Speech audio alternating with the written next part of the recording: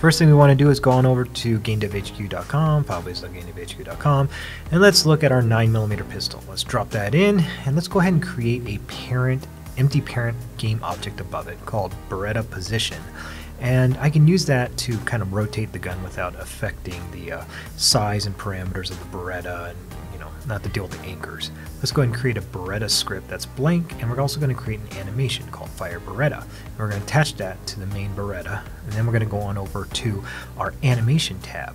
And what we want to do is kind of record the kickback, the jump that the gun's going to make when it's fired. So when we do fire it, we're just going to tilt it back just a little bit. We're going to go to the curves panel and adjust the curve so it's a less of an ease and it's a sharper movement.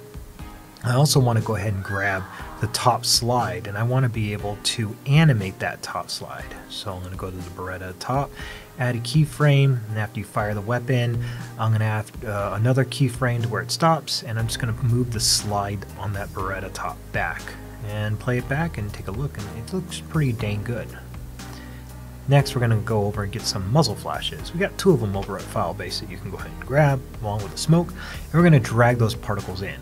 Now right now they're set to loop and play on awake, so we're going to end up turning those off, and we're going to reposition this flash, this side angle muzzle flash, so it's centered on directly in front of the gun. Then we also want to go ahead and attach the next muzzle flash as well, so that when you're looking down the barrel of the pistol, you see that smoke burst, and that is now your muzzle flash that you see from that direction. So we're just going to kind of move that around, adjust the size, and make sure we don't have looping and play on awake, but otherwise we'll be able to just call the play button. Finally, we also want to add in some smoke. So we're going to add in smoke particle. We're going to change this from rate over time to burst, and we're going to change the gravity to a little bit lower so it just leaves like a puff of smoke. You're also going to want to set these from the simulation space from local to world, so that when you're moving around, the smoke stays in the world position rather than the local position.